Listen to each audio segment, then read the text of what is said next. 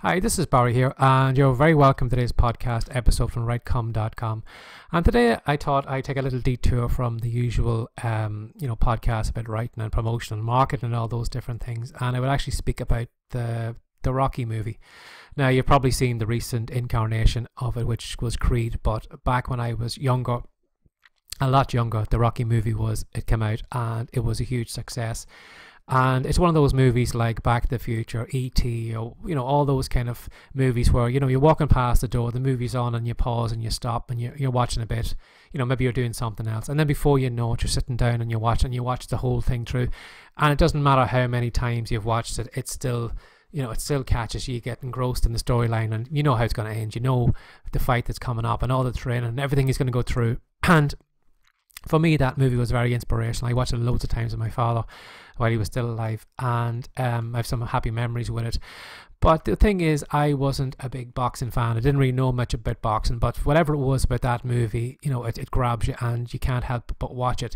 But when I found out later on the inspirational story that was actually behind it, I found that it would actually probably make a better movie if somebody would go and actually do it, because so much happened on the run up to that movie. If you go way back in time to when Sylvester Stallone was born, I don't know what went wrong with his birth, but he had to be taken out with forceps, and whatever way the forceps had taken a hold of him, it had caused nerve damage or something in his face. So, from then he was speaking out the side of his mouth, and his face was a little bit kind of lazy, and his speech was slurred and stuff like that. And that had all come about from how he was brought into the world. But, like most kids, he was big into TV and big into movies, but he had this idea that he wanted to be a movie star. Not only just a movie star, he wanted to have the starring role. He wanted to be a Hollywood leading man.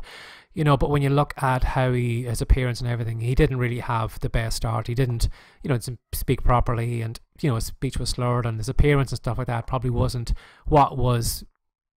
It didn't put him on a good standing, but he didn't want to give up. He wanted to be a Hollywood leading man, and he had this goal. And like Rocky, doing the sit-ups or whatever it is, he grit his teeth, and he was going to keep going until he got there. I've heard that it came to a stage where he had like 1,500 meetings with cast and agents, because he wanted to get into movie, and he knew that he'd have to find any wee small bit to get his toe in the door, and he was going to do whatever it took. And he had something like 1,500 meetings, and at this stage, like, there wasn't actually that many agents in LA, so sometimes he would have to go back to the same casting agent maybe 4 or 5 times, even though he'd been refused before. He just doggedly kept coming back, and it came to a stage one time, I think he fell asleep or something in one of the waiting rooms or something like that, or he was hanging around late at night, and I think the casting agent was walking by, and he said, "Are you still here?" or something like that, or "What do you want?" And he said he wanted to part. So eventually I think that the casting agent just got frustrated with him. He said, "Okay, I'll get you a part. You're going to be in such and such a movie." Now, I think the first movie he actually got into was one that Woody Allen, I think was one of the first Woody Allen movies that was made. And I think Sylvester Stallone, I think he got a bit part. He was kind of a gangster or a hoodlum or something who, played this bit part in the background. And, after all that effort on getting that part, anything that came up from after that was always those kind of bit parts. He was always going to be typecast as kind of the heavy or the hoodlum, or something like that, which he didn't want to be. He wanted to be a Hollywood. He wanted to be the leading man. He wanted to have the leading man role, and he wasn't getting it. But he stuck to his guns. He even came to a stage where he was living in apartments with no heat. And I think at one stage, he was married by then, and he had taken his wife's jewellery to sell them off because he needed more money for this and that. I think his marriage broke down, that original one. But again, he doggedly kept going, with no heating in the house. And at one stage, it was just him and his dog. He had no other company with him. But he wouldn't give up. He didn't want to take on a proper job. He didn't want to do the 9-to-5 job. He had this dream that he was going to be an actor, and he was going to do whatever it took to get there. And I think it came to one stage when his lowest point was when he had to sell his dog, which for me, being a dog owner, I think is heartbreaking that, somebody who's followed you along and is your only company, that it's come to a stage where, when you need money for food, you have to sell your dog. And I think it's heartbreaking. But he sold his dog at the local liquor store for $25. So as you can imagine, then he was down at his lowest point. And I think a couple of days later, or however long it was afterwards, he had gone to the local library, and he had gone into the library, I think, to keep warm. It wasn't actually he wanted to read books, but somebody had left an Edgar Allan Poe book on the desk, and he had seen it there, and he was just reading through it. And I think from then he grew a big love of Edgar Allan Poe. I think he still is a big fan of him, but that gave him a love for writing, and he said to himself, well, I'm not going to be a leading man the route I'm going down, so I need to change my path. I need to go a different way. So he decided then what he was going to do was he was going to write a script. And he got into script writing then. He knew then this was going to be the vehicle that was going to get him his movie. And, you know, the first movie script he sold it for $100. So that's what he was doing. He was kind of selling movie scripts. But again, he wasn't getting any further along than he wanted to be.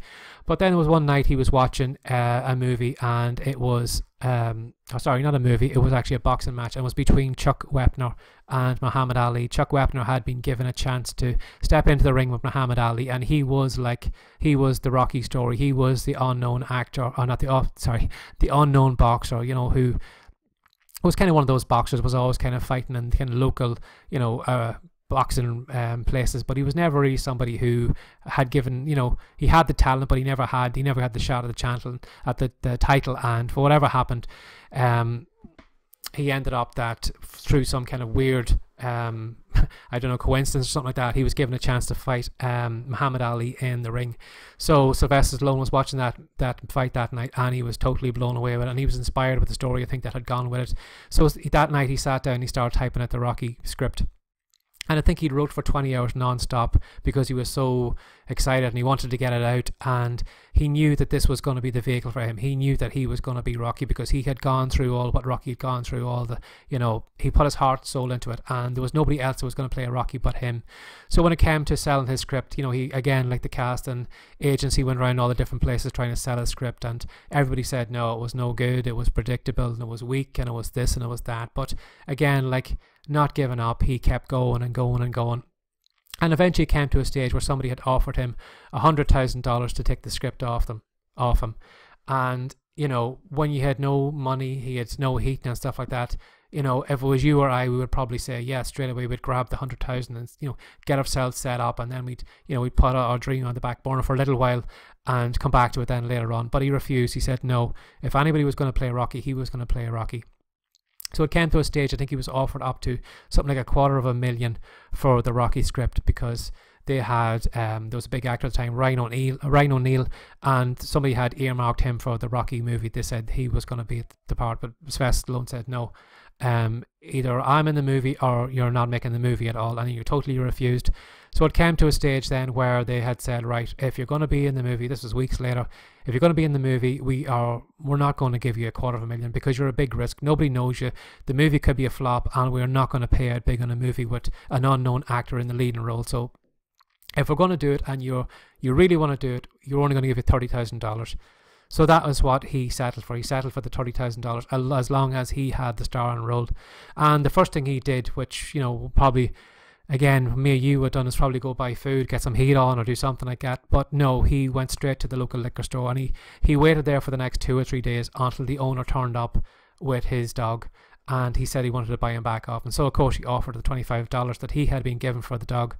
But I don't know how it came about. Maybe the man found out that he had come into money, whatever, but he refused, and he said, no, if you want the dog, you're going to have to pay a lot more than that.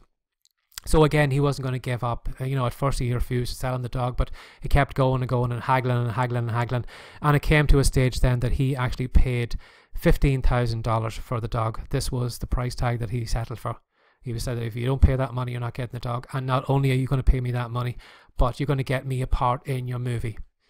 So like when you look at it, like he $30,000 and $15,000 if it went straight to the man that, you know, that who'd taken his dog off him, which, you know, it says so much about that man. Like, how could he do that to him? Like, you know, good enough he'd give him the $25 when he needed, but to screw him like that, to make him pay $15,000 to get the dog back, you know, it says a lot about Sylvester Stallone that he would go that far, like, to give half of his earnings for the movie weight to get his dog back. But it also says a lot about the man on the other side. But anyway, you know, the part, everything else is history from that. You know, the dog actually played a part in the movie itself when it came to the movie being made. But, you know, that movie, you know, I think it cost like something like $1 million to make, and yet went on to make something like $100 million. And all the movies that came after, all the Rocky 2, 3, 4, 5 and Creed and everything else came back, you know, from him sticking by his guns, refusing not to give up that script, you know, to doggedly think that, you know, he was going to be a leading man. And of course, you know, he got there. We've seen all the movies he made from that. you know, you can argue and say, well, not all of them are great or this and that, but his dream was to be a Hollywood leading man, and he got there. He got his position on the Hollywood Hill. Like, he is famous for doggedly sticking by, and it got me thinking, like, not only is it inspirational that somebody would go that far to follow their dream so much, like how many authors like have ever followed their dream so much like that? How many authors have given up after the first book was turned down? And how many authors would go around to maybe 100 publishers and keep going and keep going, and maybe not even believing in their ability in writing, and to doggedly go back day after day and write and write and write, even though nobody believes in them, even though everybody says, everybody's laughing at them, saying you're never going to be a writer, your writing sucks, it's this, it's poor, it's weak, but if you had, if you kept going as long as he had, like, I could even say it in my own case, like if I kept going and followed some of the things that I had, given up in the past, when I had come to a challenge and I'd given up, and if I had stuck, as doggedly as he had with the Rocky movie, like, I'd probably be in a far different position for me. Maybe it could be the same for you too. So I hope this podcast episode inspired you, because, you don't know how giving up, what you're going to lose out and by you're not sticking in the game longer than you do. Not listening to other people and believing in yourself, and having this goal of yourself that you're going to be this this famous fiction writer, or you're going to your book is going to be made into a movie, or whatever it is, the dream you have, or maybe you want to have like a blog that's going to be making you maybe $30,000 a month, or whatever it is. That may seem so far away down the time, but if you doggedly keep going day after day and keep not giving up, you don't know where you're going to go to. You might actually go far beyond that. He probably thought, well, maybe his dream at that stage was only just making the first movie. He didn't see all the other movies down the line and how his career would take off after that. So you don't know where your life is going to go. And for me, that the movie, which I think it should be made into a movie outside the Rocky film, is far more inspirational, and it's something that probably more people should follow along in his footsteps to keep going when it seems like there's no success ahead for you. So I hope you enjoyed this podcast episode. As always, if you enjoyed this podcast episode, I'd really appreciate if you'd share it with one more person, or maybe you would just tweet about it on social media, or just let people know that there is a Writecom podcast. I would really, really appreciate it.